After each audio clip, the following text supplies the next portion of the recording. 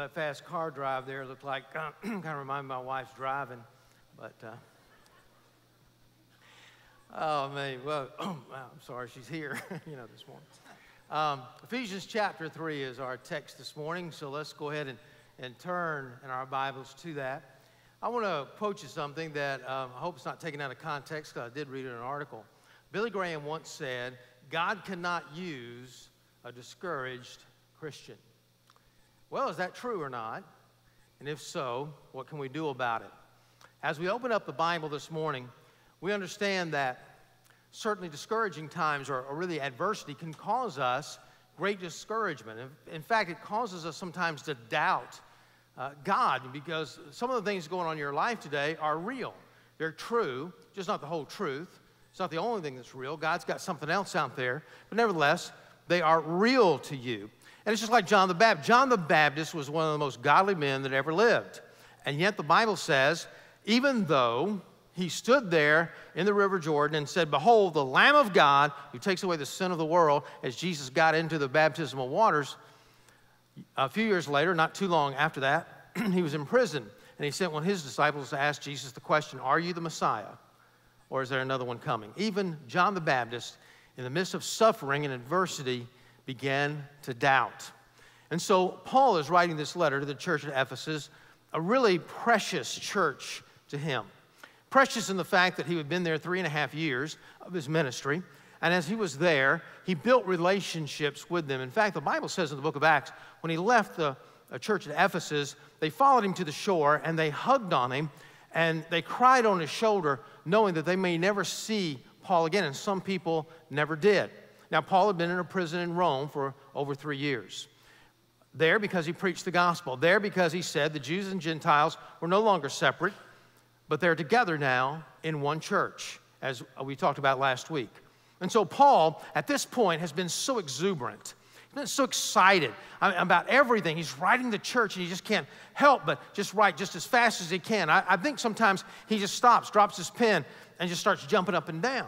He says in the first chapter, wow, God has lavished his grace upon us. We've been adopted into his family. And then in the final part of chapter 1, he begins to pray for the church. He says the power of God comes through the church as a whole as well as the individual.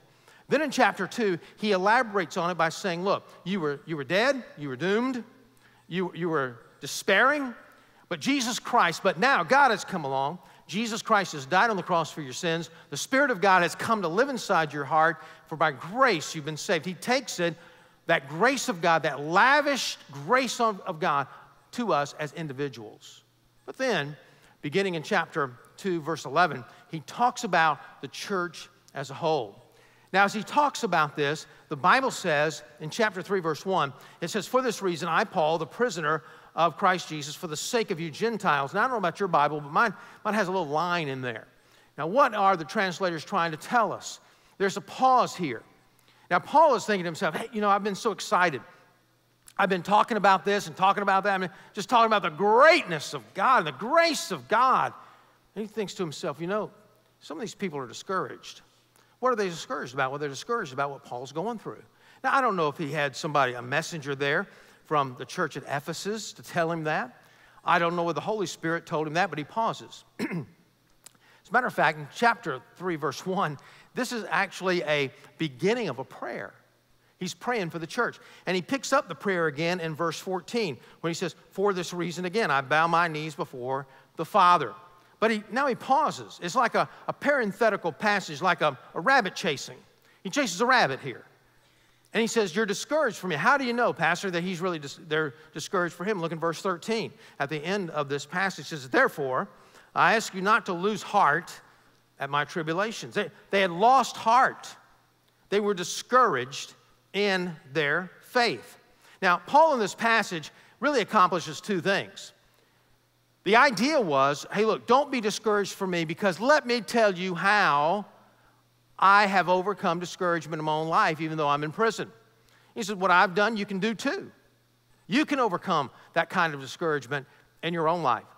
But in the meantime, as he's writing this, he elaborates on the church again, and the Jews and Gentiles coming together, and the purpose to it all, and what's supposed to happen in the church as well. And so really, he's accomplishing these two things, so keep that in mind all throughout the passage as we look at this. But as we look at this, I got three things that Paul's done in his life, and Paul has convinced himself of through the Holy Spirit of God on how to overcome discouragement in his life. Number one, he says we can overcome discouragement because we're looking at God or life from God's perspective. Verse 1, he says, this reason, Paul, the prisoner of Christ Jesus. Now right there, that tells me something very, very important. He was actually the prisoner of Rome. He's a prisoner of Caesar, but he didn't consider himself the prisoner of Caesar. He says, I'm the prisoner of the Lord. That gives me a hint right off the bat on Paul's perspective as we're looking at all this. And he's saying that because I'm a prisoner, I'm putting Christ first in my life. He says, he goes on to say, for the sake of you Gentiles, if indeed you have heard for the stewardship of God's grace, which is given to me for you. Now he says, for this reason, verse 1. What reason? Well, we've already talked about it, but verses 11 through 22 is what he's referring to. He says, look, I've already told you about this. In just a moment, he'll mention this again. I've already told you briefly about the Jews and Gentiles coming together to form one church. And you remember he had the temple imagery here involved. He's saying, for example, there was an outer court for the Gentiles that anybody could go. Gentiles, of course, please keep in mind, is everybody else besides the Jews. Everybody could go outside the outer court. But then there was a barrier there, and unless you were a Jew, you could not enter into the inner court. So there's a wall there. There's a barrier there, and that's what he's referring to. And he says the barrier has come down from the Jews and the Gentiles, and now we've come together to form one church, and there lies the power of God. Ephesians 1, 19 through 22. And he says this, we are a special people, and he goes on to describe it in verse 19. So we are no longer strangers and aliens, but you are fellow citizens. We got a new king, and are of God's household. We got a new father. Verse 21, in whom the whole building fitted together. We're one building. We're not just one block. We're one building fitted together, housing the fullness of God. He says, in whom we also being built together into a dwelling of God in the Spirit. Again, temple imagery.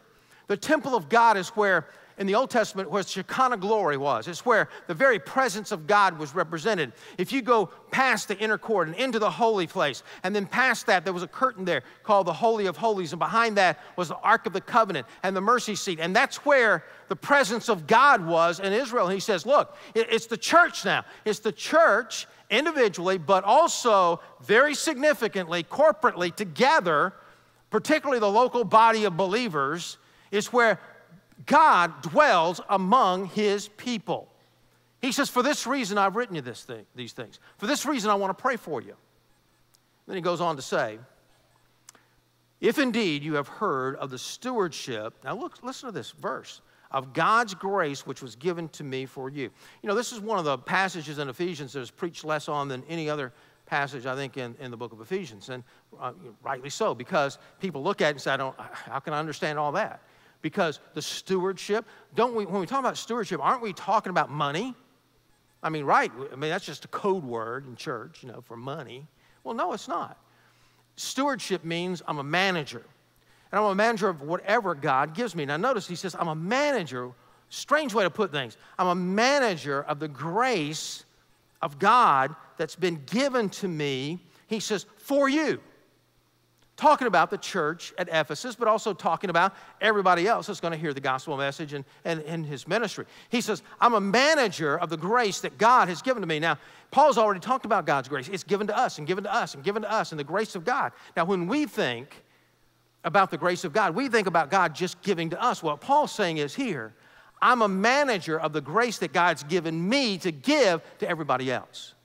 Now, we don't think that way. Now, this is very important. If you don't get anything else in the message, bless your heart, but nevertheless, you need to get this part, okay? Because we think about when we talk about grace living and grace giving, grace service, we think, well, God's a forgiving God, because when we think about grace, what do we think about most? We think about forgiveness. Sure we do. And we think about kindness. If somebody else is gracious to somebody else, we think, oh, they're being kind to you. They're being gracious to you. So we think about kindness, we think about forgiveness, but Paul's saying, look, please don't stop there. He says God's lavished his grace upon us. And Paul is even saying, I don't even understand all the grace of God. I'm still learning about the grace of God. He said it's far beyond anything that I can understand. But knowing this, everything that we have, every gift, everything that we have that's good in our life is from the grace of God, because it really means God's generosity, undeserved generosity toward us. And so God is given to us to give to others. Now, we don't look at grace that way. And if I can just take an example from television for just a moment. Sometimes the way we look at God is the same way, it reminds me of The Bachelor on TV this year. I know I'm guilty. Some of you guys do watch that with your wives, right? Say amen. I mean, this is your chance. Don't embarrass yourself that way. Don't say amen. But anyway, the guy at The Bachelor this year, called, I think, Juan or something, Juan Pablo, okay? And real debonair guy, and, you know, he's Spanish, Venezuelan. And the big complaint, I know some of you don't watch The Bachelor. Some of you men rather watch Dancing with the Stars. I understand that, but I don't watch that. I mean, but I heard they're getting up to the stars of the 80s, which is really getting exciting, I'm sure, for you. But anyway, The Bachelor says everything's okay. You know, everything's okay. And the girls were just ragging on him for that last week, because everything's not okay. You just don't care about anything. It's not okay. It's not okay. And he's just, oh, it's okay. It's okay. It's okay. It's okay. And we think about God that way. Well, God, I'm only gonna give what I want to give, because it's all about grace. And God's supposed to say, hey, it's okay. It's okay.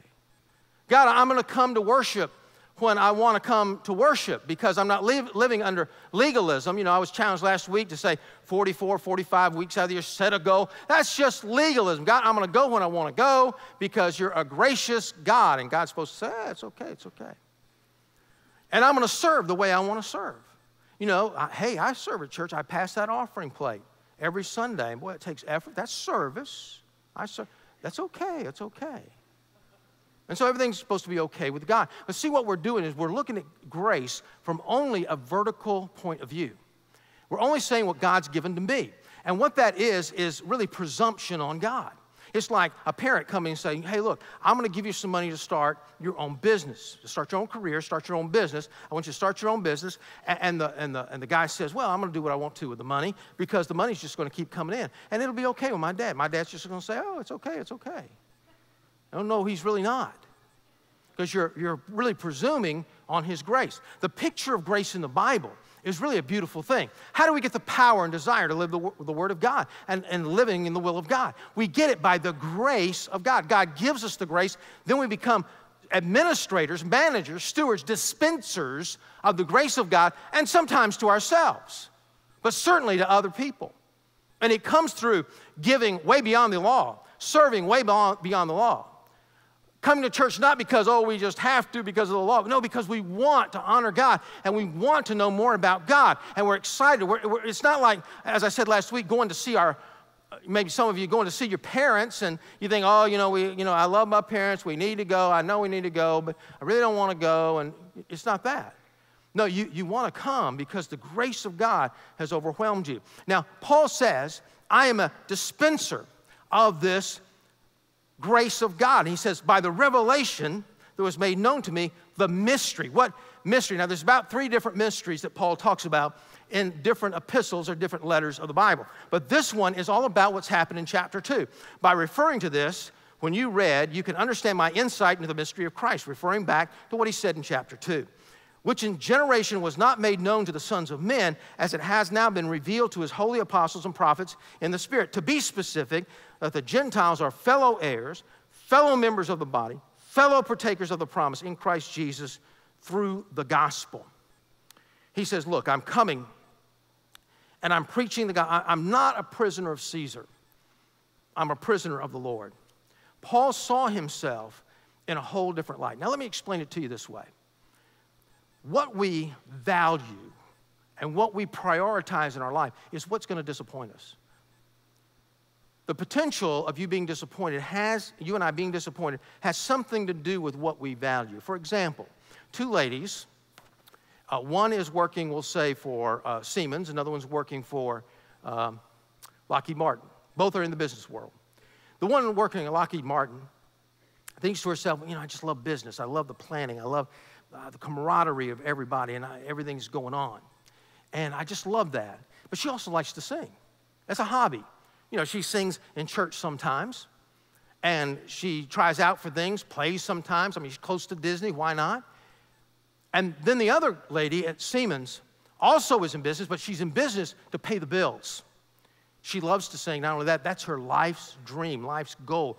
Every time there's something at Disney, every time there's something, American Idol, whatever it is, she's going to try out for it because that's what she really wants to do. That's her life.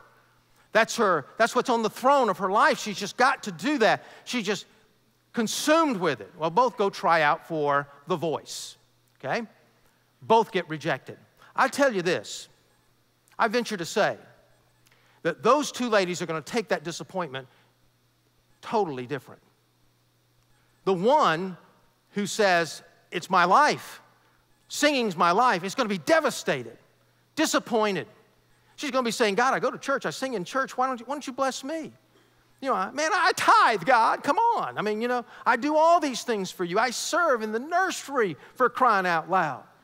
And I do all we go through the same things. God, I've done this. God, I've done that. Why don't you bless me? And she's just devastated. She can't even think straight.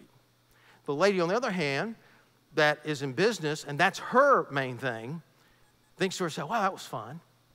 I tried out for The Voice. Man, what a great experience. Got to meet some people, and man, I'm going to do that again. That was a lot of fun. Oh, well, I didn't make it, but that's okay. And she goes back to doing what her life's all about, business. And Paul's saying, look, I'm in prison, and I've been disappointed. And I've gone through some suffering. I've had to work through some things. But I can tell you this, I've come to the place in my life where Jesus is on the throne of my life. I am the prisoner of the Lord Jesus Christ, and He is what has value to me. He is my treasure in this life, and therefore nothing else can disappoint me but God, and God Himself will never disappoint me. I may be disappointed with life. I may be disappointed in the fact that I didn't think He came through for me in this certain way, but I will never be disappointed with God, and He is on the throne. So how do we overcome discouragement? Well, we've got to ask ourselves the question, what is the treasure of our life? But secondly, Paul is involved in something greater than himself. And in verse 6, it says the gospel. And so Paul says because he is participating in God's plan, he need not be discouraged. Paul's steward, he's a steward. He's a manager to the whole church to preach the gospel. Notice what it says. Christ Jesus, through the gospel, of which I made a minister according to the gift of God's grace, again, God's generosity, which was given to me according to the working of His power. God gave me something special to preach the gospel, to share the gospel. And this word here for ministering and according to the grace of God just means something everybody's doing. They're ministering for the cause of Christ. To me, he says, verse 8, the very least of all the saints, very humble here, this grace was given to me to preach to the Gentiles. This word has more to do with heralding or something that we witness rather than standing up and preaching like I'm preaching now. To the Gentiles, the unfathomable riches of Christ, referring back to His original statement in chapter 1, tying it all together. And to bring to light what is the ministration of the mystery, which for the ages has been hidden in God who created all things. He said in the Old Testament it's like this. You got like two mountains, all right? You got the Old Testament, Jesus Christ coming in the flesh. As the Old Testament builds up to that, Jesus dies on the cross. Then they look ahead and they see Jesus Christ coming again. He said what was hidden was the valley in between, the church age. You couldn't see it in the Old Testament. You're looking back here, all you could see was the cross, and up above it, the second coming of Christ. But you couldn't see what was hidden from the ages, and that is the gospel of Jesus Christ with the Jews and the Gentiles coming together. But the key here is the gospel. What is the gospel? The gospel is good news. The gospel means that even though we're sinners and separated from God, that God loved us, and Jesus Christ died on the cross for us, and He rose again on the third day. And He's already talked about this, by the grace of God, that we are saved, that we could boast and gain our confidence in what God has done for us. And if you've never received Christ into your heart, you need to receive the grace of God before you can give the grace of God. And so you need to receive Him this morning, and I encourage you in just a few moments to do that. But notice what he says. He says that Jesus Christ and this gospel means all to me. He says, this is my value system. In fact, look back up in verse 21, just a little insight here. In whom the whole building, being fitted together, is growing into a holy temple in the Lord. He says, this is the presence of God. And we're all glued together. We're cemented together, as I said last week. Brick upon brick, brick upon brick, we're cemented together. What's the cement? What's holding it together? Now, if what's holding you together is your family's going to disappoint you. If what's holding you together is your job and the money that you're making, you're going to be disappointed sooner or later.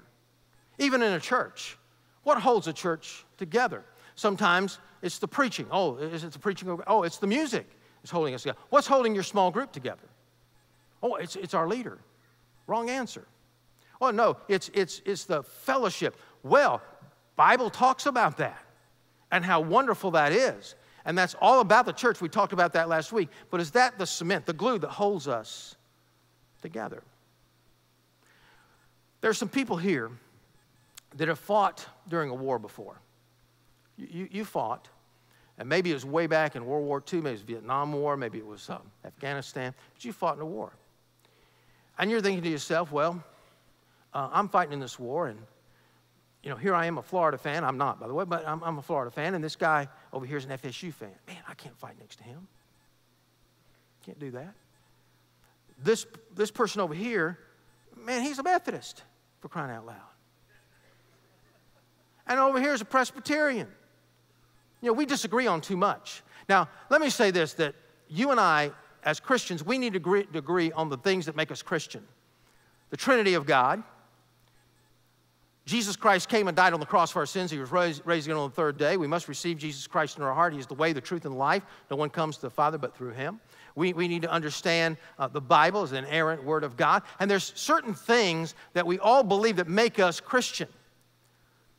But what's the cement that holds us together when we disagree? Somebody says, well, I don't know, about I'm not going to, do this or do that because I don't agree with everybody the way they serve, or we got a lot of people that don't serve at all. I don't like that, or I don't like the way this little money is spent in the budget, or I disagree with this little doctrine or that little doctrine, or I'm here in politics and somebody else is not over here, and all these things that seem very important to us. But they're not the cement that holds us together. When people go out to fight war, what are they doing? Hey, look, I'm fighting next to an Alabama fan, for crying out loud. I'm fighting here with a Methodist and a Presbyterian and a Catholic, and I'm fighting a war for my country with different races. What is this all about? I can tell you what it's all about. Those people, no matter how they felt about one another, all came together for a cause. There was a cement there, and that cement was to defend the United States of America against tyranny. That's what it was all about. And not only did they come together for that cause, but they felt camaraderie about one another. Some service people will tell you that not since they've even been out of the service in their young 20s have they ever felt that kind of fellowship and camaraderie even in the church. They were together for a purpose. And Paul says, look, we can disagree on some of the peripheral issues, but let me tell you this. The cement that brings us together is the gospel of Jesus Christ. He says, I'm a part of that. Amen. It's Jesus Christ dying and raised from the dead and us receiving him into our heart. That's what it's all about. It's not about policies. It's not about traditions. It's not about causes. It's not about even the music and denominations and preaching.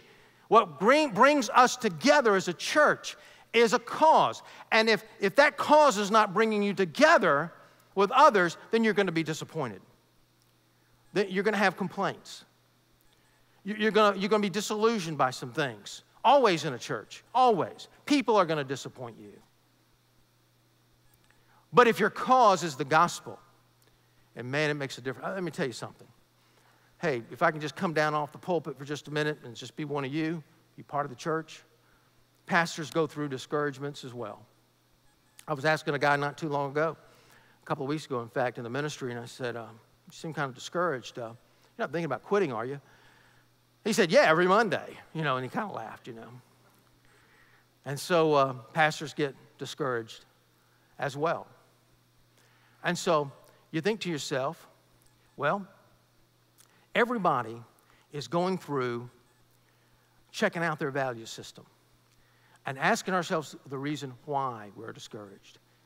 But I've discovered when I share the gospel with somebody else, hey, it reviews in my mind where I came from, what I'm about. There's a certain power of the Holy Spirit that comes over you when you do that. And I've got an advantage on the rest of you. I can stand up here in the pulpit every Sunday after Sunday, and preach that gospel, and it makes a difference to me, whether it makes a difference to you or not.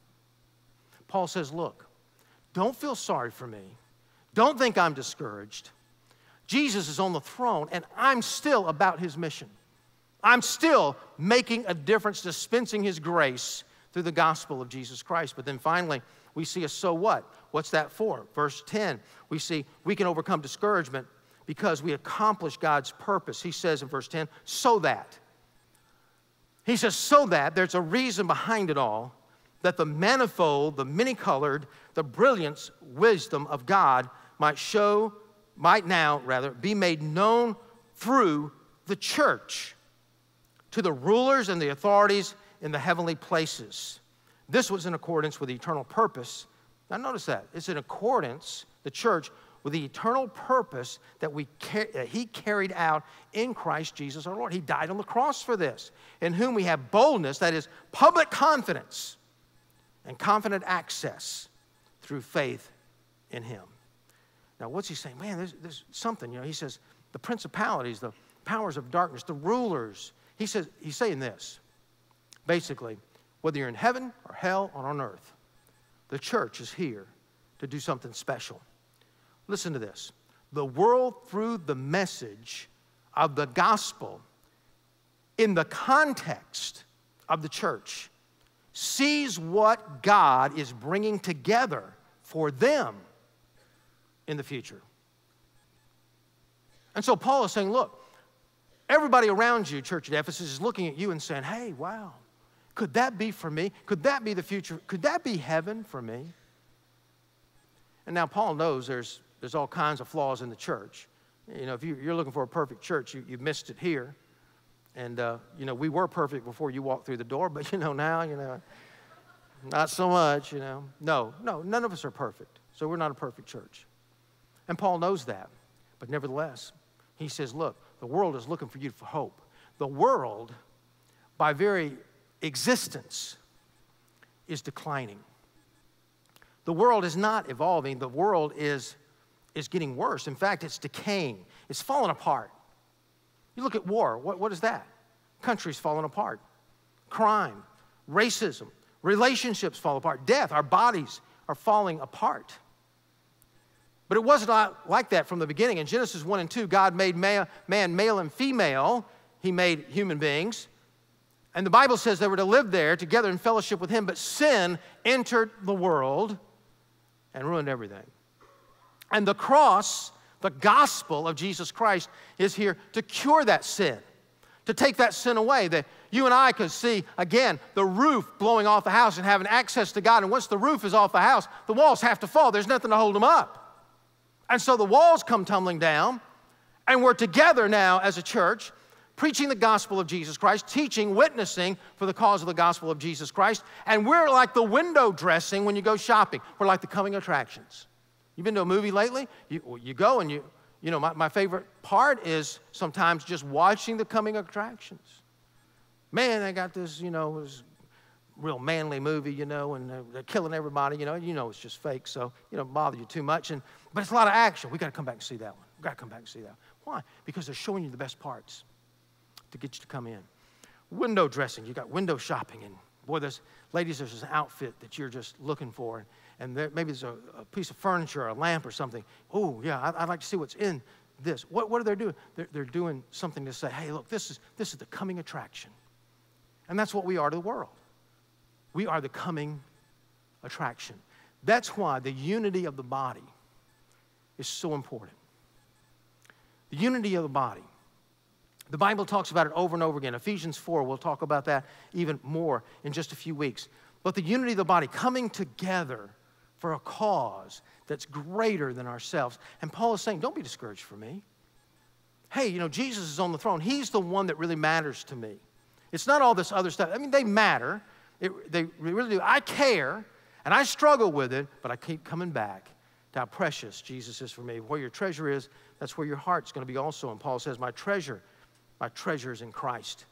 But also he says, I'm encouraged because I'm still part of all this. I'm still preaching the gospel for those who come. As a matter of fact, if it wasn't for me being in prison, the book of Ephesians, by the way, wouldn't have been written. The book of Philippians wouldn't have been written. Colossians wouldn't be with us because he wrote all these from prison. God still used him.